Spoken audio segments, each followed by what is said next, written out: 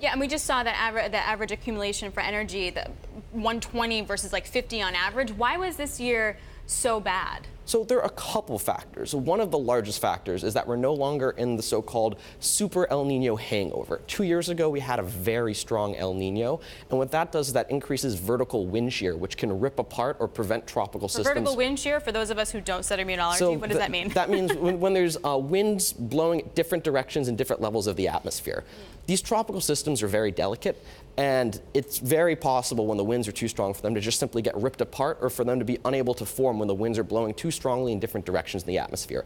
El Ninos across the Pacific tend to increase that vertical wind shear in the Atlantic Ocean.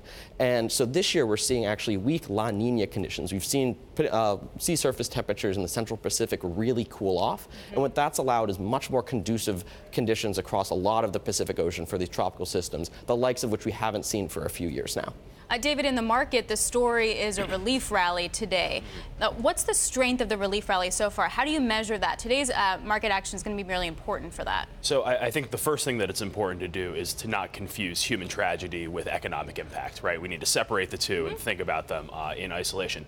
That said, I think there are going to be some clear winners and losers from what's happened over the past couple of weeks here. Our expectation is things like airlines, insurers could take a hit, whereas, autos, sectors like that are going to be engaged in the rebuilding could actually do okay. So, in aggregate, tropical storms tend to have a minimal impact on the market, but beneath the surface at the industry and sub-industry level, we often do see a bit of divergence in performance. And the market in Europe certainly fading this risk. If you look at the insurers this morning, the big outperformance in Europe coming from there. I would say going forward, though, David, how are we meant to think about this in the context of what the Federal Reserve will do and how they'll interpret the data in the coming months? So I think the Fed is still very focused on the inflation data. I think when it comes to a rate hike later this year, that's really going to be their guide.